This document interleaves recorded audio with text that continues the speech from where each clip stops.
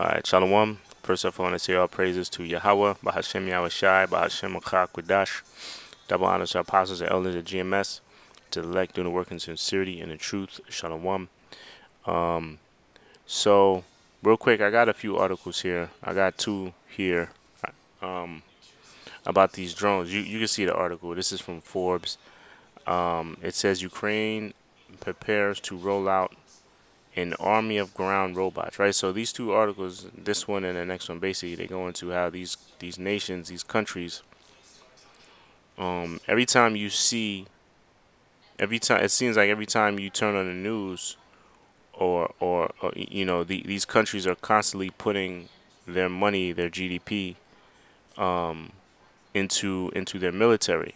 They're constantly trying to increase or make their military more powerful, whether it be weapons, whether it be planes, whether it be drones, whether it be missiles, right? You got Ukraine, which, you know, as we know, they're involved in a war with Russia, which is nothing more than a proxy war. It's really Russia and the U.S., but they're involved in a conflict with Russia.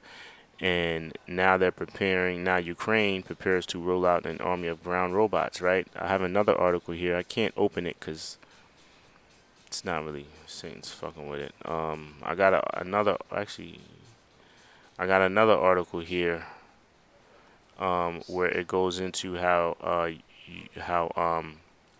Ukraine is also training their soldiers to not only utilize these ground robots remotely, right? Because this is a ground robot that's going to be used remotely. They also have drones, right? They also have aerial drones that you know that they're going to use. They plan on using.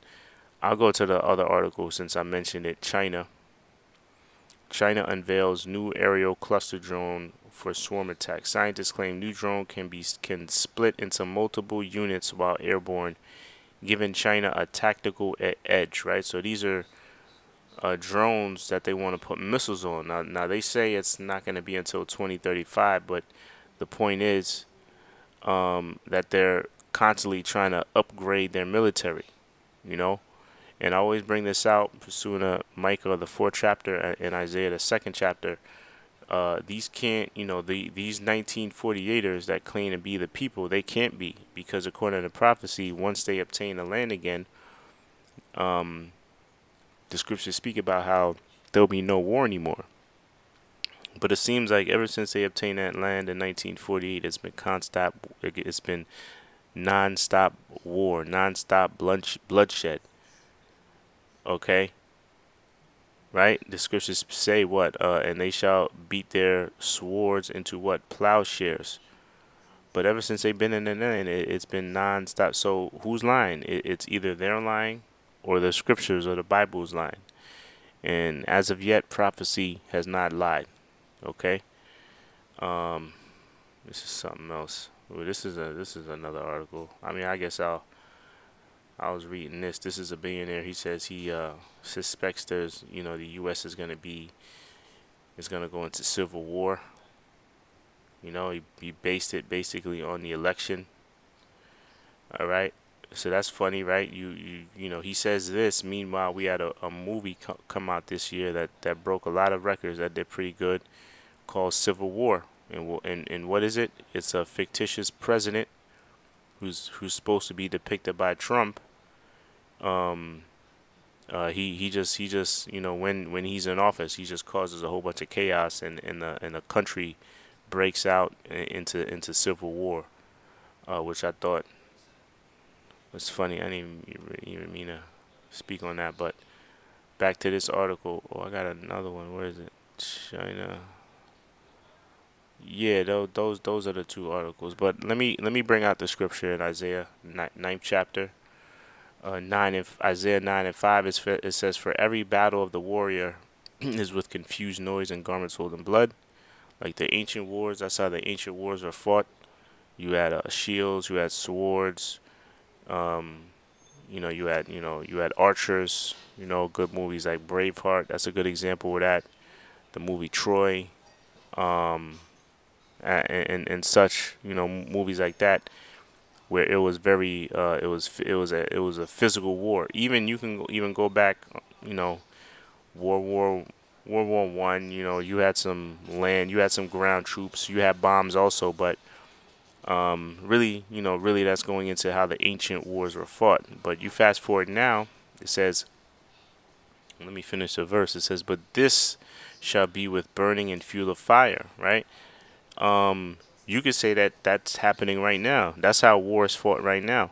You got people, you got nations, you know, drop bombs on each other. Yeah, there's some ground troops, but for the most part, it's aerial, right? You have missiles that shoot over. The ultimate ender to a war is those nuclear missiles, which, according to prophecy, they're going to be used. But you have these weapons now that these nations are investing their investing their money into. These drones, bombs. Okay, you have these ground robots. Okay, so this war is fought very differently than how it was fought in the past. Okay, a lot of it is aerial, and a lot of these nations are putting a lot of money into you know this technology, you know.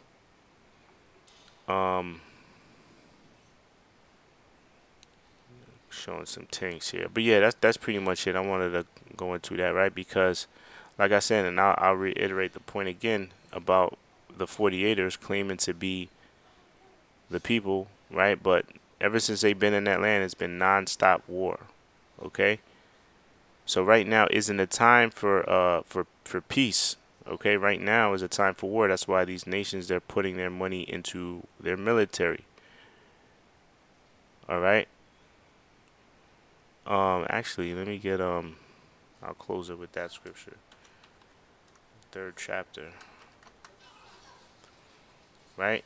Ecclesiastes 3:1. To everything there is a season and a time to every purpose under heaven. A time to be born, a time to die, a time to plant, a time to pluck up that which is planted, a time to kill, a time to heal, a time to break down, and a time to build up, a time to weep, and a time to laugh, a time to mourn, and a time to dance, a time to cast away stones, a time to gather stones together, a time to embrace, a time to refrain from embracing, a time to get, a time to lose, a time to keep, and a time to cast away, a time to rend, and a time to sow, a time to keep silence, a time to speak. And here's the point: a time to love, and a time to hate, a time of war, and a time of peace. Right? So right now we're not in a time of peace, man. Right now it's obvious. You turn on the news, we're in a time of war. Okay, so it's high time our people realize what time we're living in. We're not living in no matter how much you know you might want it to be peace.